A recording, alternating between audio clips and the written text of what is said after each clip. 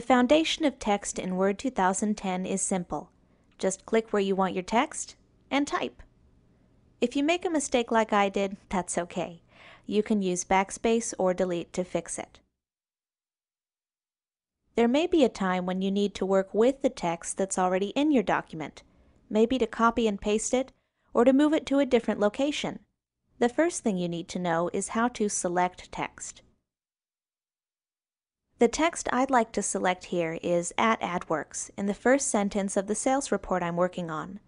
Just click, hold, and drag your mouse over the text, then let go.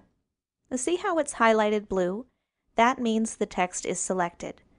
And this little box is the hover toolbar, which gives you access to the formatting options we go over in another lesson. Let's try copy and paste now that we have our text selected. Just click Copy, choose where you want the text to go, then paste. You can also get to these commands by right-clicking in the document.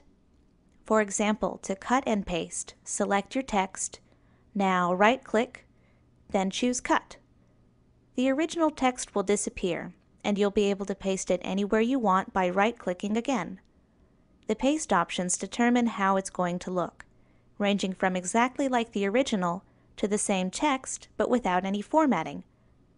I'm going to keep the formatting because I like how the company name sort of has its own look. If you want to move a selection of text from one place to another, you can use the drag and drop technique. First, select the text. Now click, hold, and drag it where you want it to go. If it ends up somewhere other than what you had in mind, you can hit Enter to move it to a new line. There, that looks good.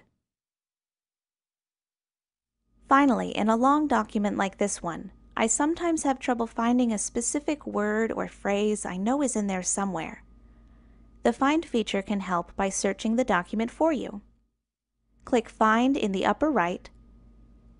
Type the word or phrase you're looking for here, and the results will show up below and be highlighted yellow. You can choose Replace instead to find text but replace it with something else. I actually need to change the month on this report from January to February. Now click Find Next and Replace. Replace All can save even more time by changing every instance in the document automatically.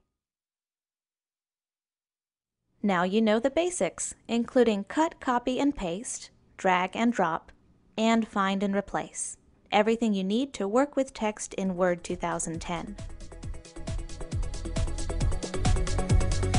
Like what you just saw? Rate it. Add a comment. Subscribe to our channel. The freedom to learn. What you want, when you want. Absolutely free. GCF LearnFree.org